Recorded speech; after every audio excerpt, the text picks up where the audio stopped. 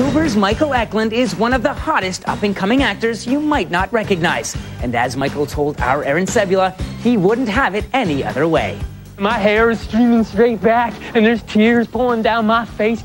That's the whole fun part about being an actor. It's the only job where you get to be 1,000 different people. Yes, the 30-something Saskatchewan native has fashioned an impressive career by dressing the part. For me, yes. The clothes is where my character begins. You start feeling the guy. So it all starts here in a vintage clothing store. Wow. From a sleazy Fight Club manager on Smallville to a cowboy preacher in Blood Rain 2, Michael undergoes a transformation for every project. My closet's filled with so much stuff. My wife calls it the tickle trunk. In the new thriller 88 Minutes, Michael morphs into his famous co-star. All right, what are we gonna do? And we're gonna do scene 32. All right, let's do it. Let's shoot. Let's go. And that's who he is, And that's it. Yeah. Straight up. Yeah.